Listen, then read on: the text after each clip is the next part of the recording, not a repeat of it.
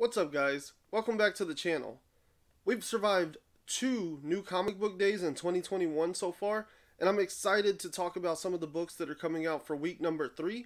But before I ramble too long, don't forget to like and subscribe, comment, follow, or connect, whatever platform you're on.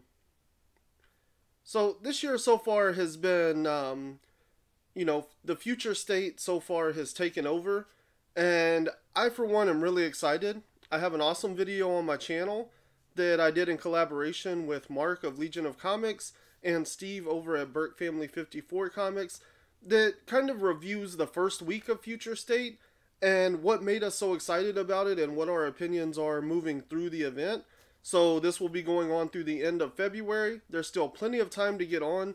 I suggest you check that out and find out why you should be reading the Future State titles. So I want to start with those that are coming out for the 3rd week here at the top of the video.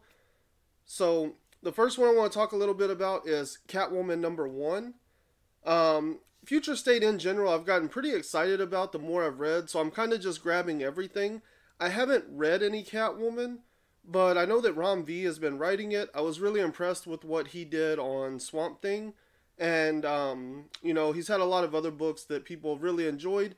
So as I try to kind of get on board with this creator, I think Catwoman's going to be an interesting experience. I know he was writing it before they went to Future State, so this is a character he knows pretty well, and people have really enjoyed his writing for Catwoman, so I'll be checking that one out. Immortal Wonder Woman number 1 is out, and this is, I believe this one is actually Diana Prince. We have the new Wonder Woman, Yara Flor. And I've really come to like her. I like what I saw of her in her own book, as well as when she was in Superman, Wonder Woman, and she also appears in Justice League. So she's kind of a big character going through this Future State thing. I think she's going to stick around. I think there's a bright future for her. But at the end of the day, Immortal Wonder Woman number 1 is going to give us some of that classic Diana Prince goodness, and I'm excited to see what they do with that. Nightwing number 1, I don't have any specific expectations going into this. I believe it is connected to all of the rest of the Bat Family stuff that's happening in Future State. So, of course, I'll be connecting those dots. And I've always liked Nightwing. He's a really cool character.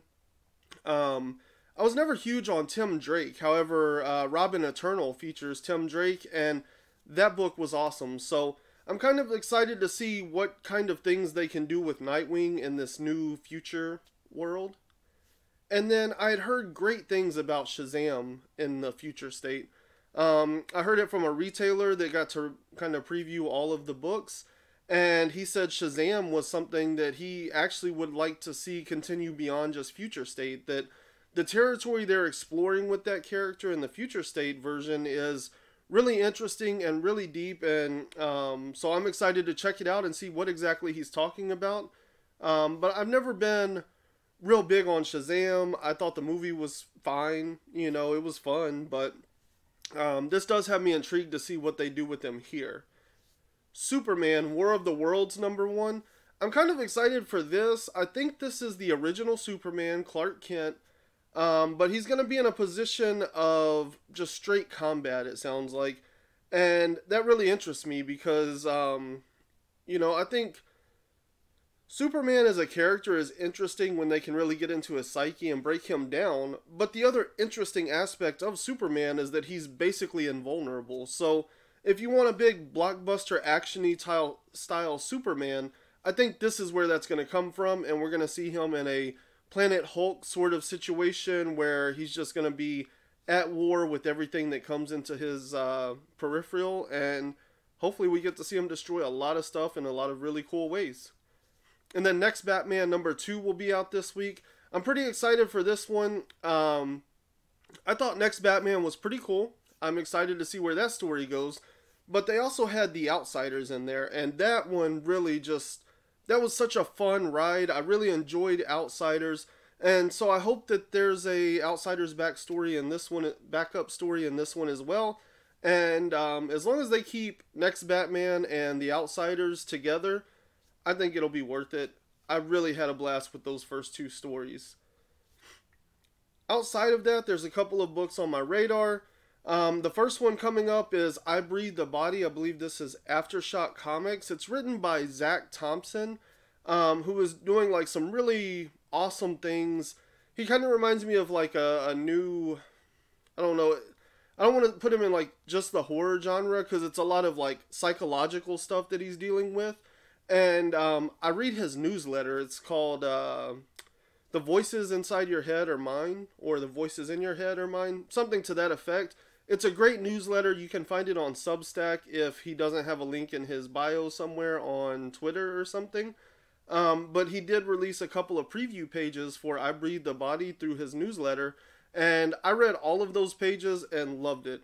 The concept is essentially like we've replaced technological networking with basically fungal networking. So there's like this organic life component to how everything in our society is connected and intertwined. And there's this giant social media platform, I guess kind of in the vein of Facebook, but it's built around fungus and mushrooms.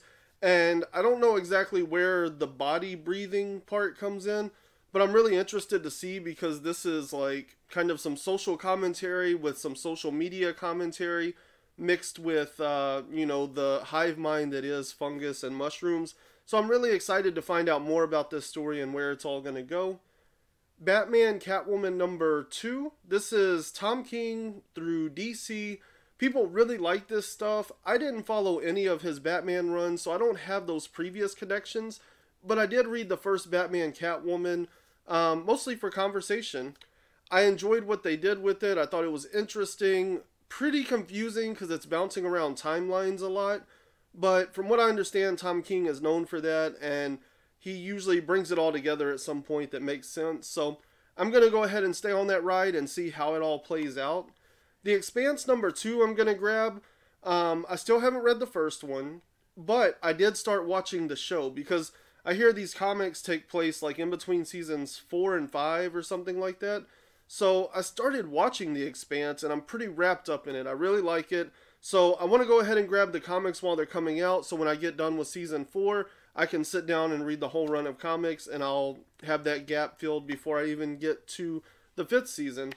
The Orville does something similar with their comics as well. I always enjoy the way they work that out. So that's kind of the things I'm looking forward to coming up. King in Black number 3. I still need to sit down and read my copy of King in Black number 2. I haven't read any of the tie-ins. I've only read the first one so far. But I'm still hearing a lot of positive things. People really seem to like it. And this is an event I started, so why stop, you know? So I'll definitely be grabbing King in Black number 3. I'll probably go ahead and read 2 and 3 back to back. And I'm excited to talk about that more than likely on the Thursday night chat with Burke Family 54 Comics. Power Rangers number 3 is going to be another book that we'll definitely be talking about there. I've really enjoyed the Power Ranger line so far. The first 2 books were awesome. I hear the third one, you know, has a little bit of a, I guess like a limp in its step, but I also hear it's still really good. So I'm excited to get into more of Power Rangers. Mighty Morphin has been great so far, and I'm really enjoying what they're doing with the relaunch. So if you haven't already jumped on, I would definitely suggest you try to get in with this relaunch. We're only 3 issues into each series, and I think they're both worth a read. If you're a Mighty Morphin Power Rangers fan from childhood, grab Mighty Morphin. If you never really got into the Rangers, but you like good like genre, action, superhero kind of stuff, grab Power Rangers. I can assure you that one of those 2 will catch your attention. And the last book I want to talk about, We Live number 4. I am so excited for this book. If you follow me on social media or YouTube or anything, you've probably heard me talk about it.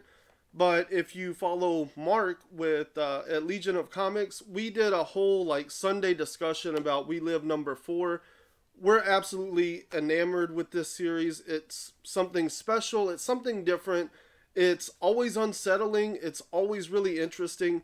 And the art and the action are extremely well done. So I'm excited for We Live number 4. This is quickly becoming one of the most anticipated titles on my list.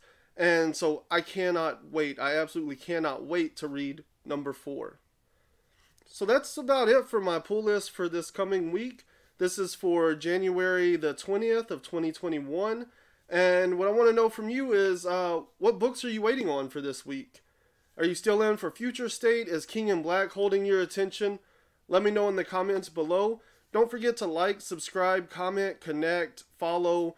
Whatever platform you're on, I'm probably there. So please, just give me a little bit of your attention, and I think you'll be excited with the content I'm putting out. I've settled on a schedule. I have videos and podcast episodes dropping every Tuesday, Thursday, and Sunday. So wherever you're at, give me a like, a subscribe, follow me, and I'm sure you'll be excited with the content I'm putting out. Other than that, how is 2021 going for you, and what are you excited for this year? Until next time, keep flipping pages.